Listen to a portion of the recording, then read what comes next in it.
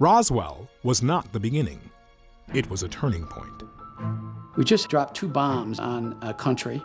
We had a test of that bomb a few months earlier, or a few weeks earlier in New Mexico. This probably was observed by these aliens somewhere, whether they were doing reconnaissance back then or how they ever figured it out.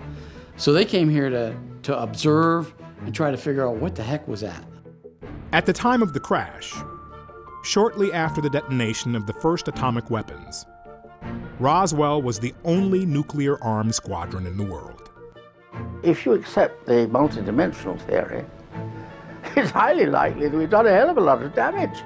In somebody else's world, they might have even done more damage there than we did here.